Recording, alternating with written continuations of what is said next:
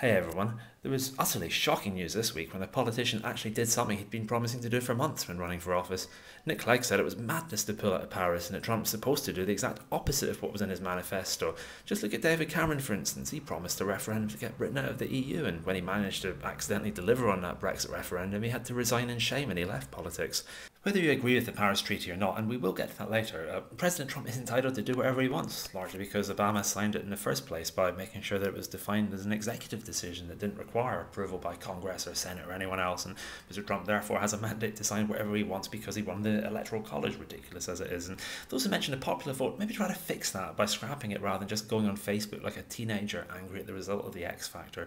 This is like when people tried to fix Boko Haram a few years ago by going on Facebook, and sure, Nigeria is still signed up to the Paris Climate Treaty, but the kidnappings are still a thing, and Trump is more of a Twitter person anyway. Seriously though, that electoral college system's ridiculous. It's worse than the US's insistence on clinging onto checkbooks or thinking that Nicolas Cage will draw on a crowd.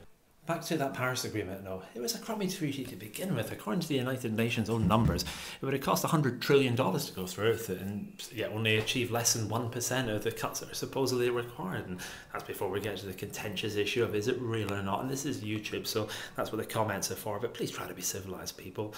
Personally, I would ask why CO2 levels were 10 times higher during the last ice age, or why the temperatures are also rising in Mars and Venus in spite of there not being any humans there.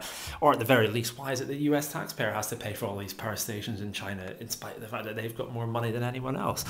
At the very least, please don't try to goad President Trump, a man who famously collects towers, by naming your treaty after Paris, the city famous for having the best tower there is. Anyway, see you next week and keep it civilized in that comment section, and if you like these, click on the channel to subscribe.